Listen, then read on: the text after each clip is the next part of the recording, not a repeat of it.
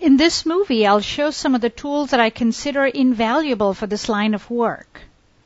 We already saw how important it is to use a monitor hood in terms of creating a better viewing environment and to enjoy seeing more saturated colors on screen.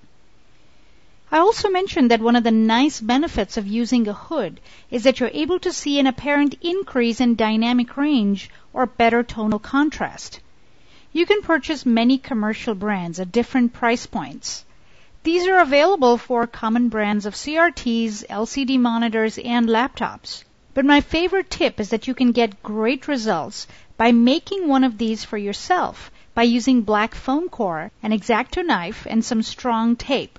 You can put some of your art school skills to use here. Just make sure that the collar sticks out about 6 inches or so on all 3 sides. It works really well. The advantage of owning a commercial brand, though, is that some of them are pretty fancy and allow you to turn these flaps back when you're not working on color applications, which can be nice for general computer use. Viewing booths are a great addition for evaluating color, especially when comparing your originals like transparencies and C-prints to your monitor, and of course for viewing your printed proofs under controlled lighting conditions. In my opinion, the best models offer a dimming control, which is nice to be able to match to the brightness level of your monitor. This will give you closer results if you're trying to achieve a match from prints to your monitor. I also think that these booths should have sides to protect against reflected light from other computer monitors or other bright lights and colors nearby. And finally, my tip is to place the portable desktop models at 90 degrees or perpendicular to your monitor instead of right next to it.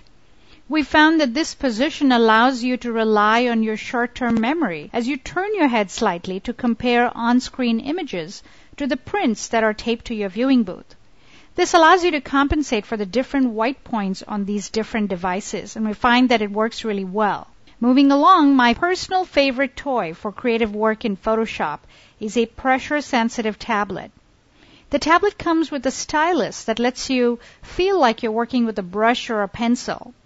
They're pressure sensitive, which means that the more you press down and hold as you draw or paint, the more paint will be deposited on screen. It works extremely well when you're shading or airbrushing your artwork. But the surprising thing I've found is that it works really well as a selection tool when using the lasso tool, for instance, or the pen tool when drawing paths. These come in various sizes to suit your needs. They have portable sizes like 4 inches by 5 inches, all the way to desktop sizes like 6 by 8, and the one I use is 9 inches by 12 inches, which maps really well to my monitor, except that it takes up a lot of real estate on my desk.